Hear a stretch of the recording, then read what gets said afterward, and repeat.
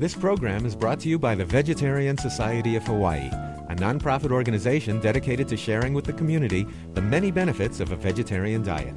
Free monthly meetings include vegetarian experts found locally and on the mainland, quick and easy cooking demonstrations, and healthful and delicious food samples. Members enjoy an informative quarterly newsletter, social activities, and discounts at many vegetarian-friendly restaurants and health food stores.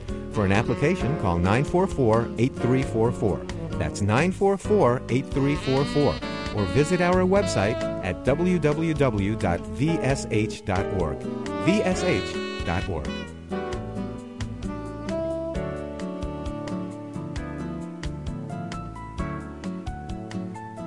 We have a very special person in the audience today, and his name is Dr. Terry Shintani, MD.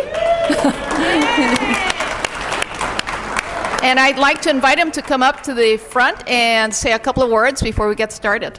Okay, aloha everyone. I just wanted to say a couple of things about Dr. Greger. As you know, I'm on the advisory board of the American College of Lifestyle Medicine. And to me, people like Dr. Greger is the future of medicine because, as you know, our healthcare system is failing. How many agree with that? Right. So I'm very pleased to have Dr. Greger here. And I'm also pleased that we have invited some of our medical students who are rotating through our complementary alternative medicine department. Can you raise your hand if you're a medical student? So the new breed of doctors are going to learn about this way of healing. I just wanted to present Dr. Greger. A lot of people see these in the stores for tourists, but actually the kukui nut is a symbol of a healer. So I wanted to give this welcome to our guests this evening.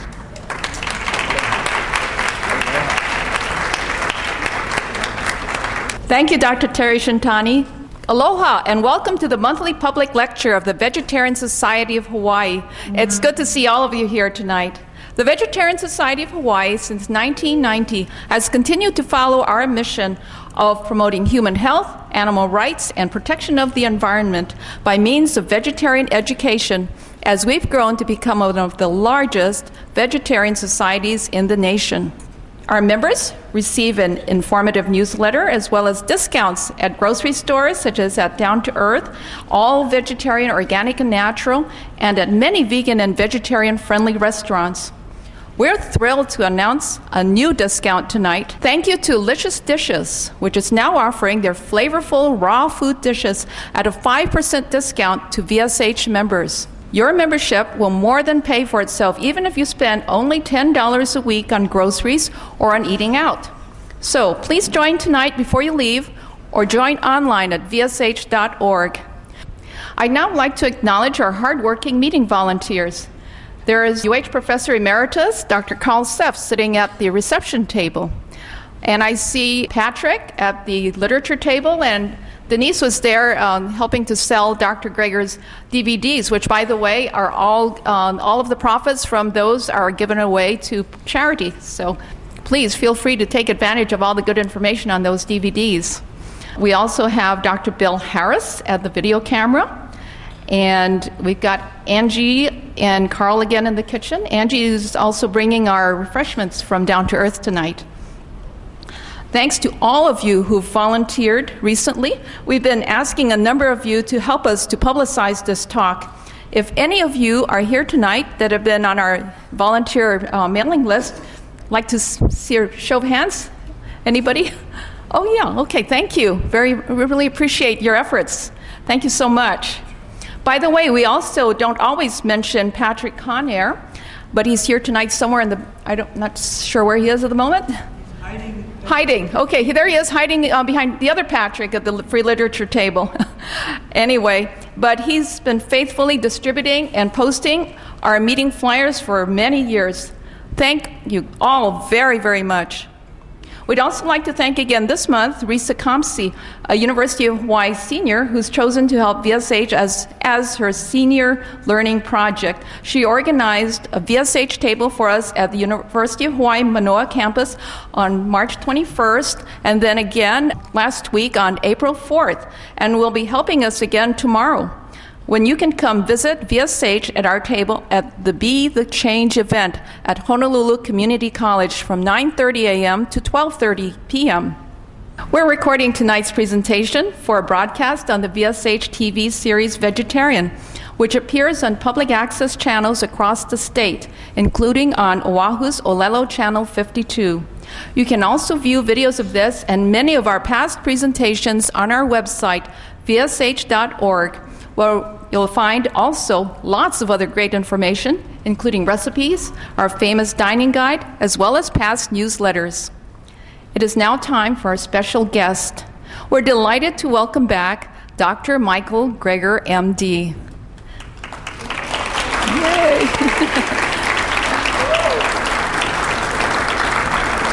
A founding member of the American College of Lifestyle Medicine, Michael Greger, MD, is a physician, author, and internationally recognized speaker on nutrition, food safety, and public health issues.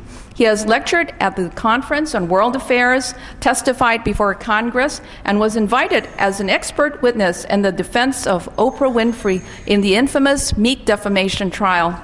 He is a graduate of Cornell University School of Agriculture and Tufts University School of Medicine. Currently, Dr. Greger serves as the Director of Public Health and Animal Agriculture at the Humane Society of the United States. Hundreds of his nutrition videos are freely available at nutritionfacts.org, which is added to daily. His presentation tonight is entitled, The Latest in Human Nutrition. Please welcome Dr. Michael Greger.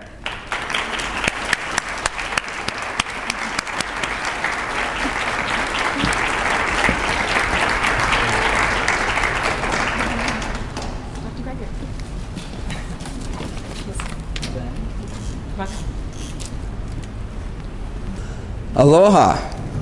For those of you unfamiliar with my work, every year I read through every issue of every English language nutrition journal in the world, so you don't have to. So every year, as you've seen in previous years, my presentation is brand new because the science is brand new. I then compile all the most interesting, the most groundbreaking, the most kind of practical results into a quiz show format. Throughout the presentation, I'll ask everyone to stand up. We'll pull back the curtain, play a few games. If you get the answer right, you get to remain standing. If you get the answer wrong, you need to sit down.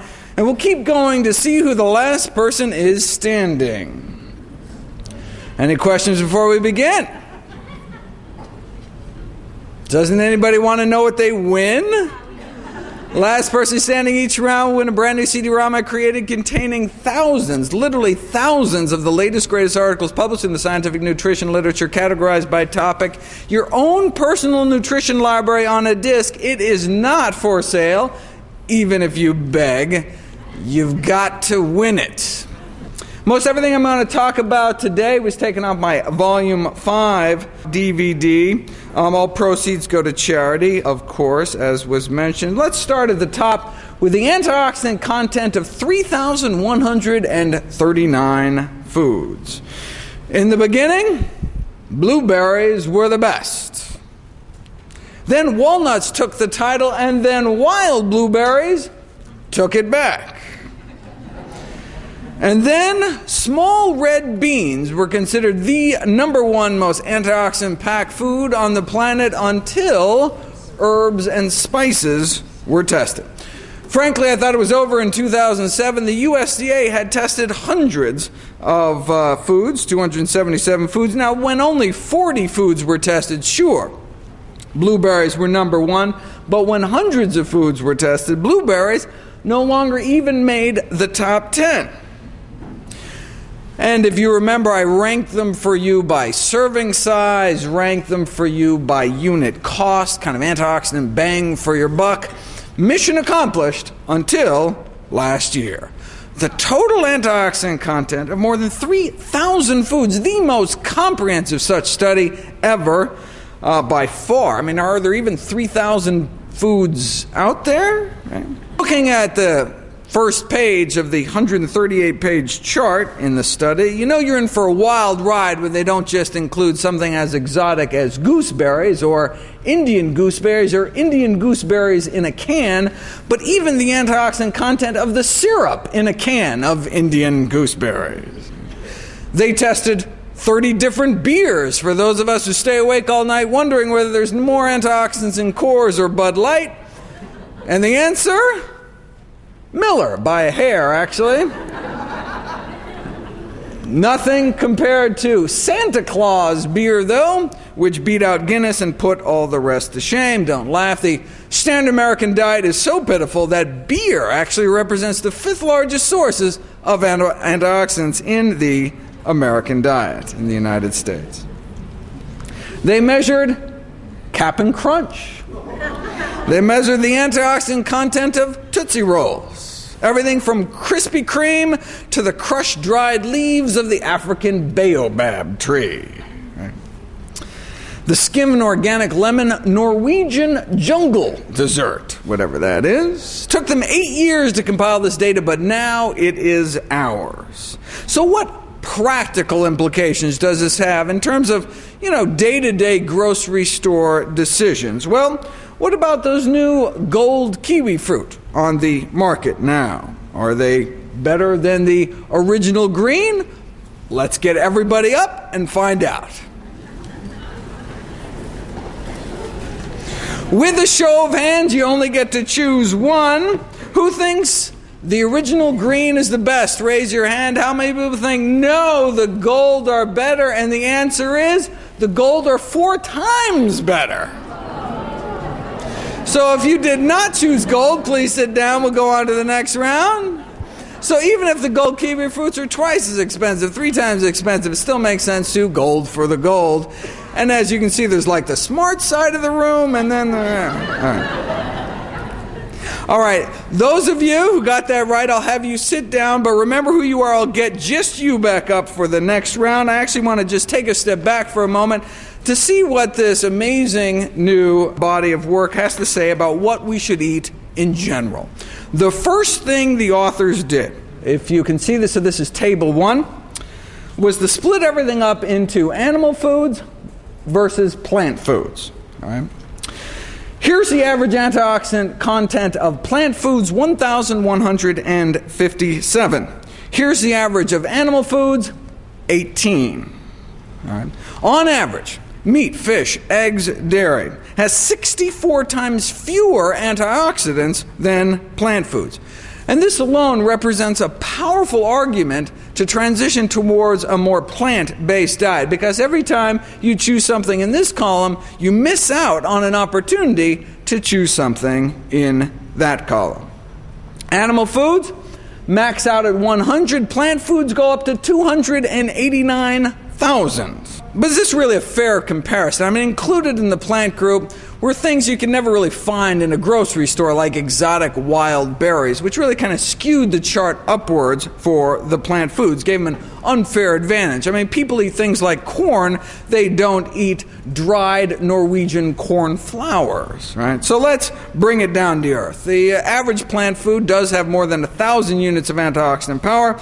But just to be fair to the animal foods, always got to feel bad for the underdog. For comparison's sake, I'm going to choose the least healthy plant food I can think of, and that is good old American iceberg lettuce, which I think of as basically, water in lettuce form. It does not have 1,000 units of antioxidant power like your average plant food. It has 17. As you can see, I dropped the scale down. So this is up here is just 100. So this is way down at the bottom in terms of foods with the lowest amount of these anti-aging, anti-cancer, antioxidants. So as plants go, lettuce is a loser. Only about 1% of the nutrition in the average plant food. Still beats out fish, though, which came in at 7. Comes in at 11. Salmon comes in at 7. Chicken comes in at 6. And so iceberg lettuce has nearly 3 times the antioxidant content of chicken. Iceberg lettuce. Hard-boiled egg, 2. Egg beaters, which is just the whites, 0. Even Coca-Cola's got 4. Which, ironically, is the amount that's found in cow's milk and yogurt, although soy milk only has about twice that. So while plant foods average over 1,000, the best animal foods can do in the meat category is the liver of an ox at 71. All right. Beats out moose meat, reindeer steak. I told you they measured everything. But even ox livers couldn't quite reach the antioxidant power of a candy bar. This, ladies and gentlemen, is the reason we need to eat a plant-based diet, because even if we lived off of ox livers, the wild blueberry of the animal kingdom, we would never come close to our daily antioxidant needs. I do have to say, though, that there was one animal product that does kick some serious tush, topping over 200. There's even some berries that aren't that antioxidant rich. An animal product so healthy, I must encourage everyone to consume it when you're a baby. That's human breast milk. That's the antioxidant content of human breast milk, the only healthy animal product for human consumption. During infancy, breast is best. After infancy, plants are preferred. Next up, eggs. The egg industry recently got their huevos handed to them in this devastating new review in the Canadian Journal of Cardiology by three academic heavy hitters: Dr. David Spence, who's the director of Atherosclerosis Research Center; David Jenkins is the guy who invented the glycemic index; and Dr. Davignon, the director of the Hyperlipidemia and Atherosclerosis Research Group. Now, the last time Dr. Spence spoke out against eggs, his house got its cholesterol raised too.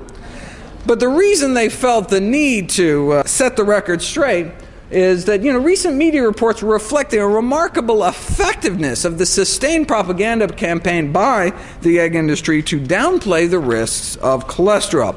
See, the fundamental flaw that they point out in the studies that the egg industry uses to muddy the waters on the subject is that the egg industry studies only measure fasting cholesterol levels, which just reflects what's happening in your arteries in the few hours before you wake up, not after you've eaten breakfast. And when you actually measure your cholesterol during the day, when most people live their lives in a postprandial state, not only do eggs make your bad cholesterol go up, but for hours after you eat, it increases the susceptibility of your bad cholesterol to oxidation, vascular inflammation, oxidative stress, and postprandial hyperlipidemia. That potentiates the harmful effects of saturated fat, impairs the function of the lining of your arteries, and increases cardiovascular events, which is another way of saying heart attacks. So fine, an omelet may not be a good idea, but how much cholesterol could there be in just like one egg? All right, well, a single egg yolk contains between 215 to 275 milligrams cholesterol, depending on the size. So the yolk of a large egg provides more than the 210 found in a Hardee's Monster thick burger, 2/3 a pound of beef, 3 slices of cheese, 4 strips of bacon. All right? Now, the media storm that followed the publication of this paper compared the egg to the fast food monstrosity du jour, the KFC Double Down, where even the bun is made out of meat. And it asks, which came worst, the chicken or the egg? A single egg yolk, therefore, exceeds the recommended daily intake of cholesterol. So one egg, and you can just eat celery the whole rest of the day, and you can be over the limit. Now, the egg industry, however, would rather blame the bacon and hash browns. That's the problem, they say, railing against this so-called myth that eggs are the most concentrated source of cholesterol in the American diet, and it turns out they're right. According to the USDA nutrient database, eggs are not the number one most concentrated source of cholesterol. They're actually number 2. Brains are number 1. Veal brains, cow brains, pork brains, lamb brains, raw pork brains, more veal brains, and only then do you get to eggs. Then more brains, eggs, brains, eggs, and eggs. So the only population at higher risk than egg eaters? Zombies. The take-home message here, if you're going to do veal brains, definitely pan-fried, not braised, because that's crazy. This devastating new review implicating egg consumption did not go over easy with the egg industry. They countered that the overly restrictive 200 milligram upper safety limit for cholesterol intake that wouldn't even allow a single egg in a day is only for people at risk for heart disease, to which the lead researcher replied, look, most everyone is at risk for vascular disease. The only ones who should eat an egg yolk regularly with impunity would be those who expect to die prematurely from non-vascular causes.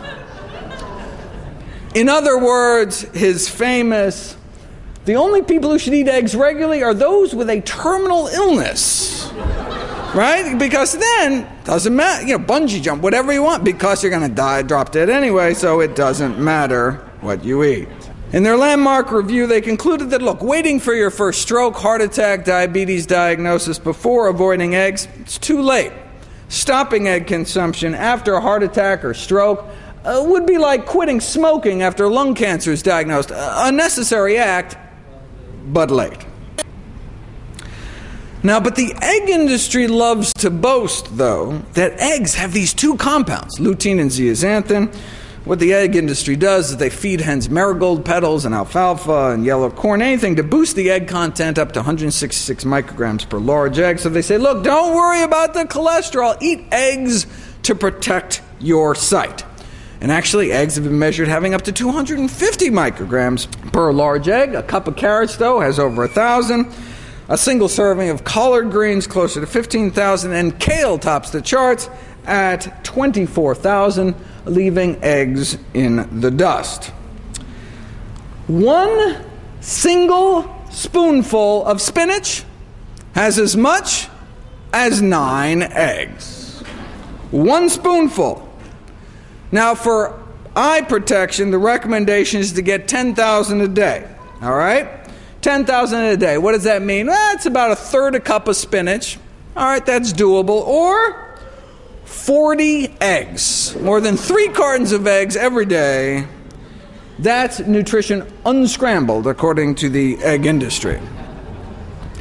Here are the top 10 sources of these critical eyesight-saving nutrients. Where are they found? All greens, all the way down the list. All right. Eggs don't even make the top 100 sources. To get to eggs, you have to scroll down a few pages, and according to the USDA, eggs come in right behind, here's eggs, Captain Crunch with Crunch Berries, right? And then eggs, right? There are more phytonutrients in Crunch Berries than there are in eggs. Right. What new developments do we have in the battle against breast cancer, the number one cancer killer among young women? Well, most breast tumors are estrogen receptor positive, meaning they respond to estrogen. Estrogen makes them grow. The problem for tumors in postmenopausal women, though, is that there isn't much estrogen around, unless, of course, you take in a drug like Premarin, made out of pregnant mare's urine, which doesn't appear to improve the quality of women's life, but decreases the quantity, increasing the risk for strokes, heart attacks, blood clots, breast cancer. Thankfully, when this was discovered in 2002, millions of women stopped taking Premarin, stopped taking hormone replacement therapy, and we saw a really nice drop in breast cancer rates when women did that. But as you can see, since then, breast cancer rates have stagnated. Hundreds of thousands of women, American women, continue to get this dreaded diagnosis every year. So what's next? Well, with no estrogen around, what many breast tumors do is they devise a nefarious plan. They'll just make their own. 70% of breast tumor cells synthesize estrogen themselves using an enzyme called aromatase. And so drug companies have produced a number of aromatase inhibitor drugs that are used as chemotherapy agents, but of course by the time you're on chemotherapy it can be just a little late. So researchers started screening hundreds of natural dietary compounds to find something, anything, that could target this enzyme. Now to do this, you need a lot of human tissue. Where are you going to get it from? Well, to study human skin, they actually use human foreskins, right? Instead of throwing them away, they actually use it as a source of tissue. Where are you going to get female tissue from? Placentas. They actually had thousands of women donate their placentas after birth to further this critical line of research. And after years of searching, they found 7 vegetables that have significant anti-aromatase activity. And here they are. 7 different vegetables dropping aromatase activity by about 20%. Whoa, except this one, right? That's like 65% drop. Which one was it? Bell pepper, broccoli, carrots, celery, green onions, mushrooms or spinach? Let's get those up. Who got the kiwi fruit one right? Just those. And we will go on to our next round. Of those standing, first of all, anyone who's sitting down want to shout out advice for our remaining contestants? What do you think? All right, of those standing, how many people think bell peppers were the best? How many people think broccoli, carrots, celery, green onions, also known as scallions, plain white button mushrooms, or spinach? All right, let's find out. Well, it was not green onions, not celery, not carrots, not bell peppers, not broccoli. That's what I would have guessed. Not spinach, but X marks the spot, mushrooms. How many people still? Wave your hands if you're still in the game. 1, 2, 3, 4, 5, 6, 7, 8, 9. All right, very good. All right, I'll have you sit back down and get just you back up. We are close to having our first winner here. Which one is the best, though? How many do you have to eat? I don't have time to get to that, but would have to address that. Oh, yeah. And don't have time to talk about this either, but again, I'd be happy to talk about it in Q&A. Multivitamins increase the risk of breast cancer, but I'll leave that to the DVD. Earlier this year, or actually last year now, a study was published comparing the estrogen levels, hormonal levels of women with and without breast cancer. So if estrogen makes breast cancer grow, one would assume that women with breast cancer might have higher levels of these hormones circulating in their bodies compared to the women who don't, or at least don't yet. And indeed, no surprise, that's exactly what they found. Significantly more estrogen circulating through the bodies of those with breast cancer compared to those without. But what they also looked at, it was diets and hormonal levels. These were all women eating mixed diets. The vegetarian women did significantly better. And this may explain why, in a study of the relative risk for breast cancer by levels of animal product consumption, as one gets more and more plant-based, there seems to be a stepwise trend towards lower breast cancer risk in those kind of the more vegetarian someone eats. And it was researchers at my alma mater, Tufts, that figured out why, published this landmark article in the New England Journal of Medicine. See, the way our bodies get rid of cholesterol is they dump it into the digestive tract, knowing full well that our digestive tract is going to be packed with fiber. Lots of fiber in there to grab it, hold on to it, and then flush it out of our body. So hope you chew a little bit better than that. We did, after all, evolve for quite a long time before Wonder Bread and the royal establishments of Burger King and Dairy Queen. Our body just expects it. Right? It just assumes our intestines are going to be packed with fiber all day long. About 7 times more, we evolved getting over 100 grams of fiber a day, something that very few people even come close to. Now look, we did evolve eating some meat, but plants don't tend to run as fast, and so the bulk of our diet was made up of a lot of bulk. And that's how our body gets rid of estrogen, excess estrogen as well. Vegetarian women have increased fiber input, and so vegetarian women have increased fecal output, which leads to increased fecal excretion of estrogen and decreased blood concentrations of estrogen. And this just wasn't in theory. They measured it. Subjects were provided with plastic bags and insulated boxes filled with dry ice for 3 24-hour fecal collections. You've heard of popsicles. It's more like poopsicles. And here you go. In any one 24-hour period, the vegetarians are fecally excreting more than twice as much estrogen as the omnivores, and measuring estrogen excretion versus fecal stool size. As you can see, the bigger the better. You can see all these heavyweight V's versus the welterweight O's here. Right? No wonder vegetarian women in the United States have been found to have such lower rates of breast cancer. So yes, it's great that so many women stop taking hormone replacement therapy, stop taking extra estrogens, but another way that one can rid oneself of excess estrogens is in the way that nature intended. The bigger our bowel movements, the healthier we may be. Low stool weight has been associated with risk for bowel cancer and diverticular disease and appendicitis, various anal diseases, even the healthfulness of breast tissue. This is from a study of 23 populations across a dozen countries, a graph of average daily stool weight versus colon cancer incidence. As you can see, high stool weight, low cancer, right? Low stool weight, high cancer rates, right? Once you start get down about half a pound, 200 grams or so, you can see colon cancer incidence really starts to skyrocket. And once you start dropping quarter pounders, we're talking about a quadrupling of colon cancer incidence, right? The link between stool size and cancer may be related to transit time, the number of hours it takes food to get from one end to the other. The larger our stool, the quicker the transit time, because it's easier for our bodies to kind of move things along. How long it takes for food to get from one end to another depends on two things: gender and eating style. If you're a vegetarian male, 1 or 2 days. That's all it should take. So this is vegetarians, non-vegetarians, men and women. However, if you're a meat-eating man, it could be up to 5 days. For women, vegetarian women, again, mostly 1 or 2 days. However, the average transit time, the average mouth-to-anus transit time for a meat-eating woman in the United States is 4 days. All right?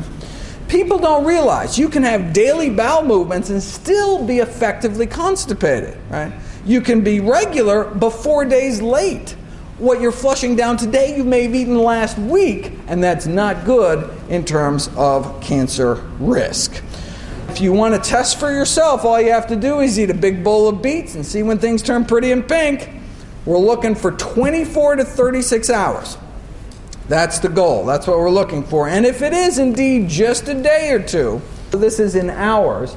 So if it is just a day or two, we're going to go out and we're going to hit that 200 gram minimum daily stool weight that we're looking for in terms of minimizing cancer incidence. However, if you're way up here, like the average meat-eating woman, as you can see, you're never going to make it. You're never going to make it out to 200 grams, right? Now, if you have a really good scale, bathroom scale, you can measure stool weight directly by, of course, measuring yourself before and after. I don't know what you were thinking. Who's number one at number 2? The country with the largest bowel movements. What do you think? Is it Denmark, India, Japan, New Zealand, South Africa, Tonga, an island in the South Pacific, UK, or the US of A? Here's the graph. As you can see, only 2 countries made that 200 gram cutoff, and all the other countries fell short. First of all, though, let's guess this one. The country with the smallest bowel movement. Let's get our remaining few contestants up. Who got the last one right? There were 3 over here, and all right. Okay. Who thinks it would be fun to go around the room and find out. But to speed things up, who thinks the fecal featherweight is Denmark? Raise your hand. How many people think it's India? Denmark. How many people think it's Japan? How many people think the smallest is New Zealand? How many people think South Africa? Tonga, UK, US of A. Look at that patriotism there. Let's see. And red, white, and blue poo it is. USA, right. How many people we still got in the game? We got 1, 2, 3, 4, 5, 6. We have one over here. Very nice. Okay. Okay, then let's go up here to number 1. The other end of the scale, the largest bowel movements. What do you think? India number 1. What do you think in the back? That's you. Another India. Tonga. Japan. Another Tonga. Anybody else that I missed? All right, let's find out. And the winner of the Bowels of the Earth contest was Tonga at 531. Congratulations. We have 2 winners this round. All right. And the only other country to make the 200 gram minimum, excellent guess, was India, which averaged 311, but with individual measurements all the way up to 1,505 grams a day. That's a lot of samosas. That's pretty impressive. And as you can see, Japan, another good guess, almost made the 200-gram cutoff, but every other country fell short. Now, U.S. vegetarians did significantly better than the rest of the population, and U.S. and U.K. vegetarians, and particularly vegans. There was actually one population that did worse than the average American population, the population with the smallest average bowel movement size ever recorded, and that was New Yorkers. 3 ounces a day. If they'd actually just eat a big apple once in a while, maybe. All right. Okay, but wait a second. What are they eating in Tonga at the other end of the scale? Well, this was measured when they were eating their traditional plant-based diet, as Dr. Shintani will tell you, of roots and greens and sweet potatoes and fruit and more greens and bananas, cabbage, etc. Now, tragically, the most frequently consumed food item in the country, no, not Spam, but close, imported chicken parts. Number 1 food consumed, and this is what happened.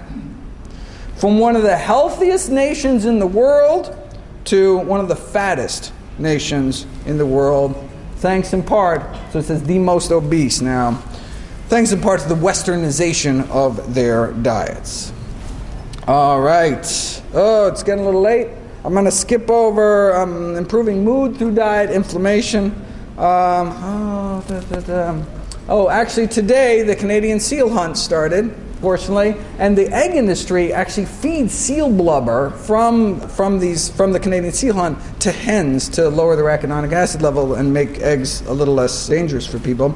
But I don't have time to talk about that, or fish oil, canned tuna. All right, but let me hit who could pass on brain worms.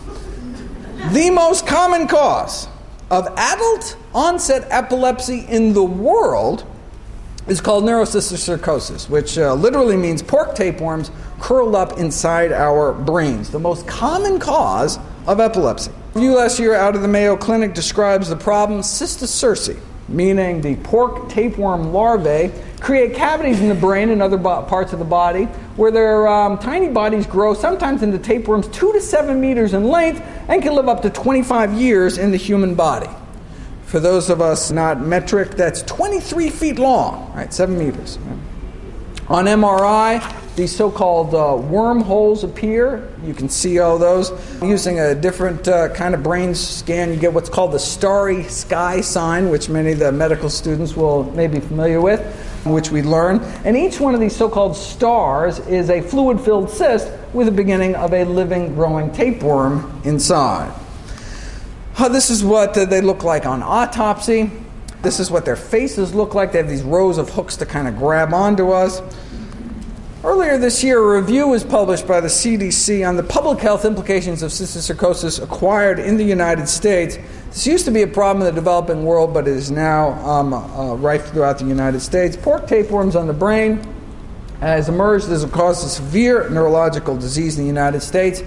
Even after the pork tapeworm larvae infect our brains, some people can remain asymptomatic their entire lives. You don't even know you have them, while others can go for years without symptoms until all of a sudden people become very ill and we're not sure exactly what triggers them, and you can get seizures, headaches, etc. as they multiply in your system, and then you die from sudden death from just the pressure buildup in your brain.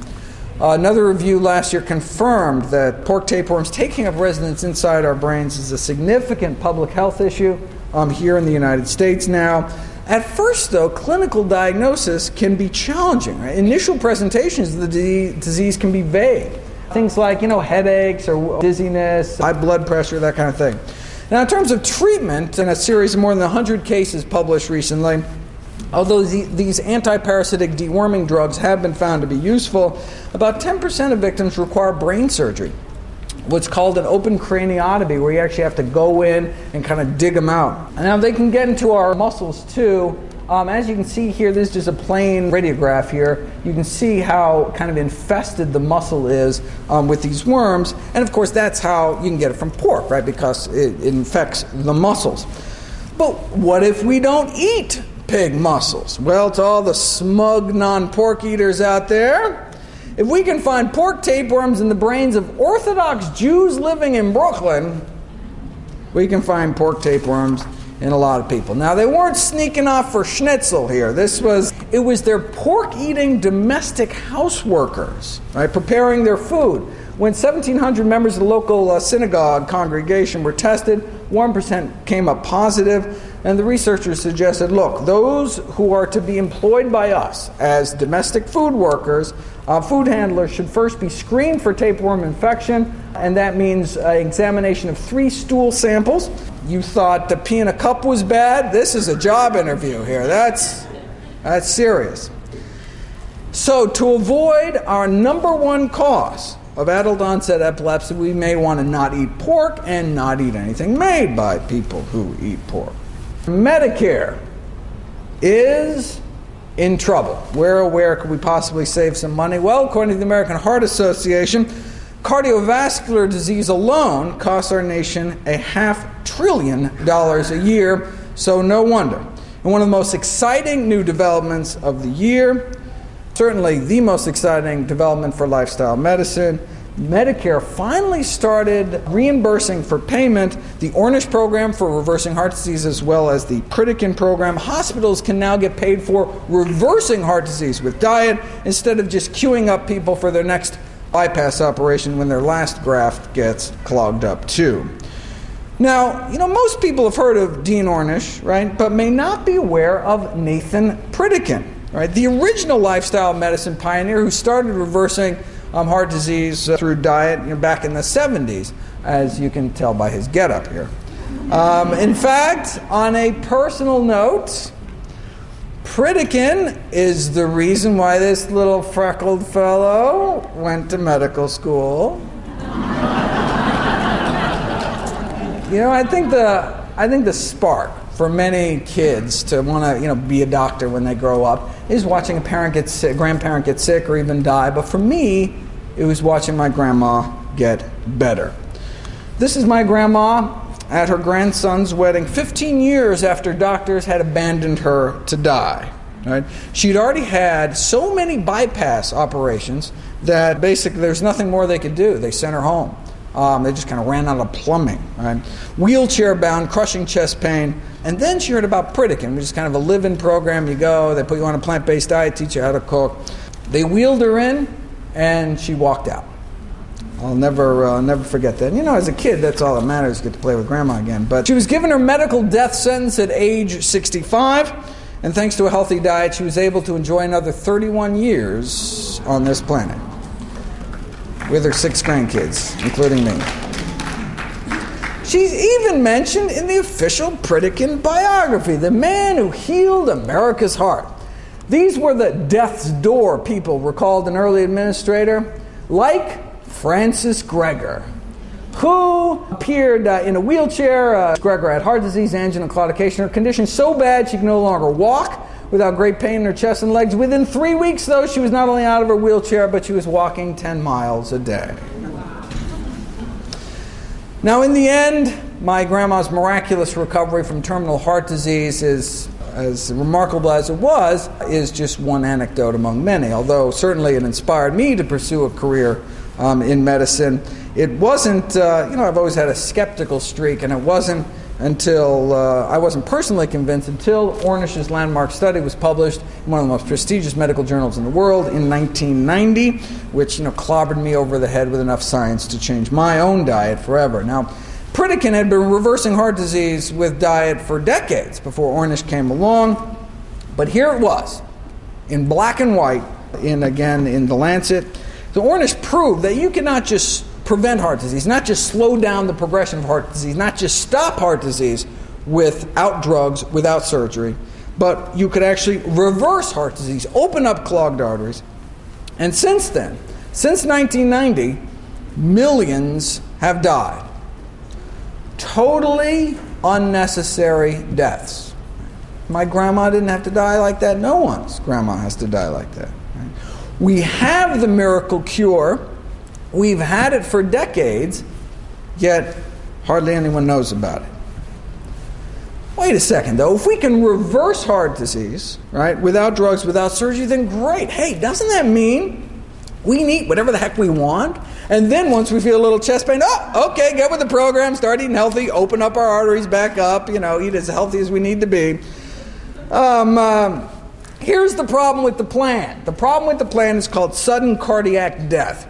Our first symptom may be our last. What do they mean by sudden cardiac death? Well, it's defined in medical terms as sudden unexpected death within an hour of your first symptom in someone without any previous symptoms or known cardiac condition, right? You had no idea you had heart disease until you die. Most of us know that number one killer of both men and women every year for the last 78 years, heart disease. But what people may not know is that for the majority of people that die with heart disease, the symptoms don't start years before you die, but literally minutes before you die, right? The first symptom occurs literally minutes before your death, right? In our last hour on this earth, right, in agony, all the dietary change in the world isn't going to help, right? Even if the paramedics snatch away our chicken wings, refuse to stop at our favorite fast food joint on the way to the hospital, I'm afraid it may just be too late. One moment we can be with our family, feeling fine, and less than an hour later, gone forever, right? The number one cause of death in America is not just heart disease, but it's sudden cardiac death. People dropping dead even in their 30s, 40s, 50s, right? So is this just what happens when you get old? Your ticker conks out on you, the pump kind of wears out? No. And that's why Dr. T. Colin Campbell's work was so revolutionary, and he's the reason I went to Cornell. At the same time, Ornish was studying hundreds of people on plant-based diets. Dr. Campbell and colleagues were studying hundreds of thousands. Here's just one of the 894 pages of the official Oxford Cornell China study. Let me share just one statistic. Guizhou County in China, where among a population of 246,000 men over a 3-year period, not a single recorded death from coronary artery disease. Right? If that was in the U.S., that many men, that many years, there could be thousands of deaths. Instead, not one. There is nothing natural about getting or dying from heart disease.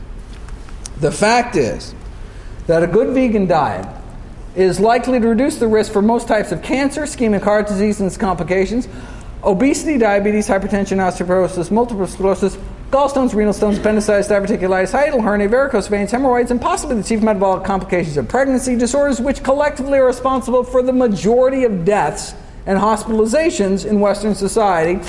That should be sufficient to recommend it.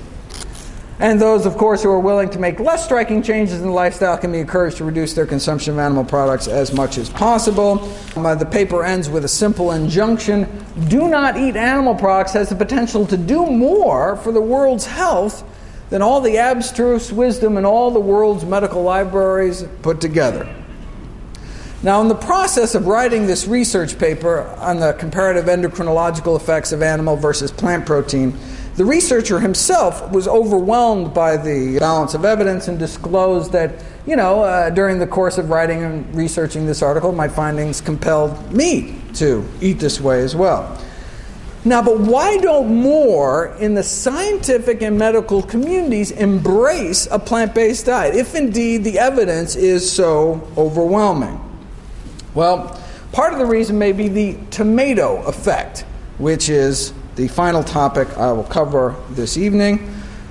Coined in the Journal of the American Medical Association 28 years ago, the tomato effect describes the rejection of highly efficacious therapies by the medical establishment simply because they happen to go against the prevailing conventional wisdom of the time. Why do they call it the tomato effect?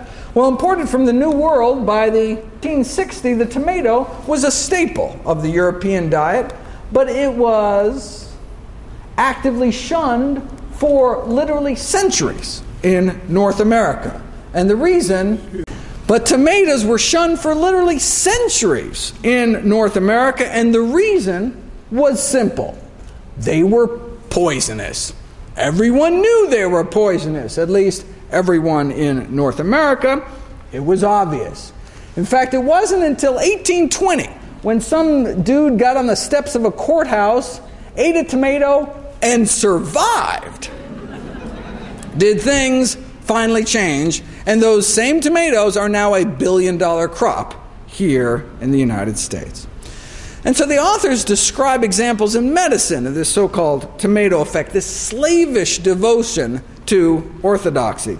For example, ignoring the successful use of this plant for about 1,000 years before modern medicine discovered it was the drug colchicine. Aspirin was also ignored for about 3,000 years of successful use as willow tree bark extract. But I'd like to extend this tomato effect analogy into the field of nutrition. For example, thousands died of scurvy, the vitamin C deficiency disease, for 100 years after lemon juice was found to cure it. Why? Because at the time, disease was considered an imbalance of the humors. So what possible role could a fruit play? Right? A century later, in the mid-1800s, humanity came up with this bright idea to polish rice from brown to white, causing an epidemic of sudden death from heart attack in Asia. Millions died of beriberi, a vitamin B deficiency. See, now we add B vitamins to white rice to enrich it, to fortify it. But back then, if you switch from brown rice to white rice, you can get beriberi, a vitamin B deficiency, and you die. It poisons the heart muscle, and so you actually die of heart disease. Millions died, but again, the cure was discovered. Rice bran, the brown part of rice, or rice bran tea, yet there were decades of death before the medical community finally woke up and started using the cure that worked. And today, there is another epidemic of heart disease. It too is caused by diet, and it too has a cure. How long must we wait? Thank you.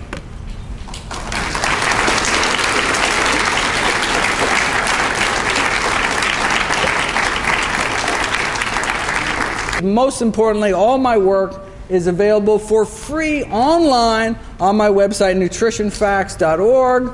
Hundreds of videos on more than 1,000 topics. Oh, okay. So the question was, could I say why mushrooms should be cooked? It's something that I covered in a previous lecture, kind of surprising. Another doctor I have great respect for is Dr. Joel Furman in New Jersey, who said you got to cook your mushrooms. I said, cook? Well, why should we cook? Okay. Well, it turns out that there's this natural toxin found in just plain white button mushrooms called agarotine, which is utterly destroyed by cooking. And so because of that reason, we really should cook our mushrooms. Now, having said that, mushrooms are incredibly healthy. The more we learn about mushrooms, the more we are just amazed by mushrooms. And, we should eat a kind of a variety in our diet, so many different types of plant families. So we should eat, roots and stems and leaves, and they all have different properties because they all have, different. But we're talking about a whole other kingdom. We're talking about fungi, which has a whole nother, a whole different kind of metabolic process and has all sorts of interesting substances that do different things. And so I encourage people to eat mushrooms. In fact, eat mushrooms every day, but I would indeed encourage you to cook them because of this natural toxin called agarotine in raw mushrooms. So the question is, how long do you have to cook them? Once they start sweating, once they start releasing moisture, if you saute them or any way you cook them, once they're, then that's all it takes. It's a very kind of heat unstable compound. Oh, that's a fantastic question. The question was, why would a multivitamin increase a woman's risk for breast cancer? And the answer is we don't know, but they had some theories. So they basically took lots of women. They asked, do you take a multivitamin? Do you not take a multivitamin? And they tried to control for other factors. Maybe women who take multivitamins, don't exercise as much or have some other risk factor, And so they try to control for the factors that they can and found that those women who reported that they took a multivitamin had a higher risk, a lifelong risk of breast cancer. And they think it's the folate. And similar finding was found with men in prostate cancer taking multivitamins. And in that case, the thing is the zinc in the multivitamins that's increasing men's risk for prostate cancer. Why would folate increase one's risk? Well, you don't get folate in pills. You get something called folic acid because folate is not shelf stable. But our liver takes folic acid, which is what's found in pills, and turns it into folate, which is what our body uses and what's found naturally in greens and beans. But they said no one's going to eat greens and beans. This is the United States of America. So we need to fortify, we need to put vitamin C in the grain supply, folic acid in the grain supply, in bread, pasta, etc., by law to make sure people get enough, because no one's going to eat spinach. All right, but that was based on the assumption, that was actually based on rat studies, and rat livers are really good at turning folic acid into folate. And it took until, I think, 2 years ago, I actually have a video of it on the site, it took 2 years ago till they actually looked at human livers. And the reason it takes a long time, basically the only way you can study a human liver is you wait for someone to donate it, and then the transplant person is unavailable, and so all of a sudden you have a liver. So quick, let's test it. Let's throw some folic acid, see what happens. And it turns out that human livers are about 40 times less efficient at converting folic acid to folate. And so what happens is you have these high circulating levels of folic acid in your body before your liver can finally make it into what your body uses, and we think it's that folic acid that's actually increasing cancer risk. At the same time, of course, folic acid, folate, decreases one's risk of a certain type of birth defect. And so women of a childbearing age need to get folate. I encourage them to get it from beans and greens. If you refuse, then sure, folic acid, but we should try to eat healthy as the default option. And on that note, thank you so much, everyone, for coming.